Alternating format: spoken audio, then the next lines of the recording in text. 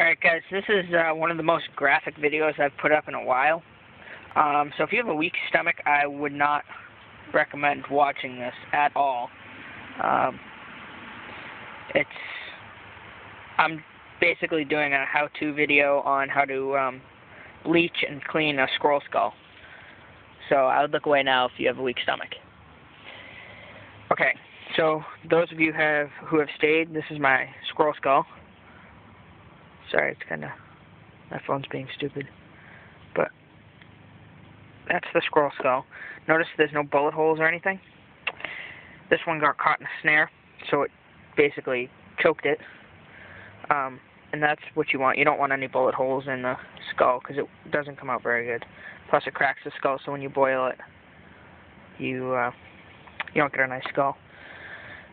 Also in a squirrel skull, the bottom teeth right there look like that. It's the bottom tooth. These come apart.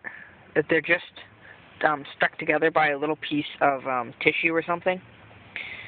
So they come apart and they'll kind of break in the hot water. So what you got to do is you got to kind of cut between the teeth there, as you can see, and then you got to separate it carefully from the skull.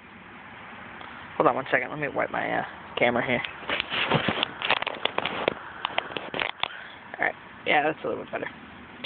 Alright. So what you gotta do is you gotta try and take all the meat off before you boil it.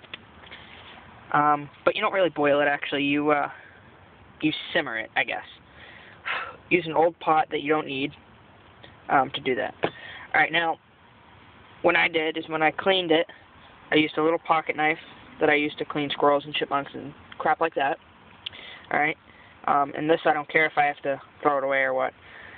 Always, if you can, wear some plastic gloves. And if you can, double them up, because the brain is what carries some of the rabies and crap like that, and it's just not fun to, yeah, you get the point. So, to clean it off, I found a couple of, well, I have a whole box.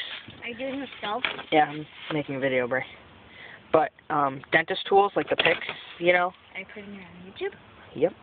Like any kind of pick or anything to, like, get inside the eye sockets or in the brain and kind of, like, clean out the underneath there. Those work really good. If you don't use an old pair of tweezers or something, these are just dentist tweezers, too, that I found. And that's, works really good to clean it. So as you can see, it's pretty well, all the meat's off of it. The brains are out of it. To get the brains out, what you gotta do is you gotta stick one of the dentist tools, preferably one that has like a little hook on it. You can see there's a little hook on the end of that one. Just a little hook. What you gotta do is you gotta stick it inside this hole here and kind of just smash all the brains and guts and everything that's inside there. And then you can either put a bucket of water like I had, and you can just kind of